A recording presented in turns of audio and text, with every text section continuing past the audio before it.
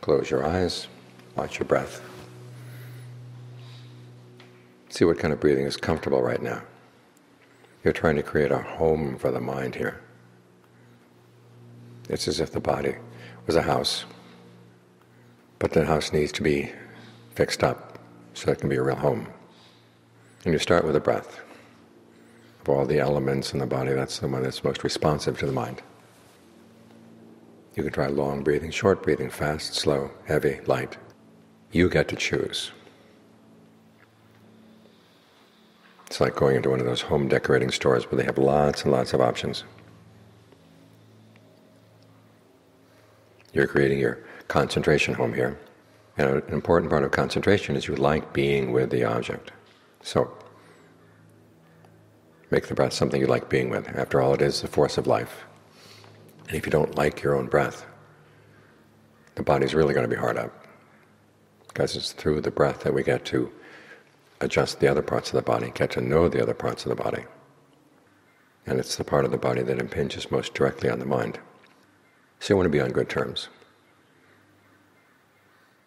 So just as you would choose different colors of tile or different colors of paint for the house, try different kinds of breathing. Different furniture. You want something that's comfortable, but not so comfortable that you fall asleep. Because your house has both a living room and a resting room, bedroom, but it also has an office, because there's work to be done here. So adjust the furniture of the house so it's just right for the job at hand. In other words, once the breath is comfortable, go through all the different parts of the body. Make sure the breath flows easily all the way down to the tips of your toes, spaces between the toes. So you feel really good being here. You can be in any room in the house, and it's a good place to be. And make sure that your windows and doors open and close. So when something bad comes in from outside, you can close the windows. In other words, people will be saying things that are going to irritate you, but you don't have to bring them into the house. They can stay outside in the yard. You know they're there. You can see them through the window. But you don't have to bring them in.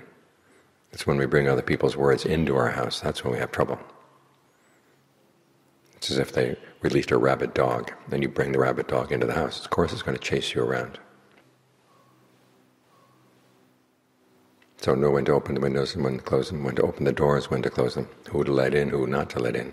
And at the same time, your own animals in the house, sometimes you have to make sure they don't go running out to disturb the neighbors.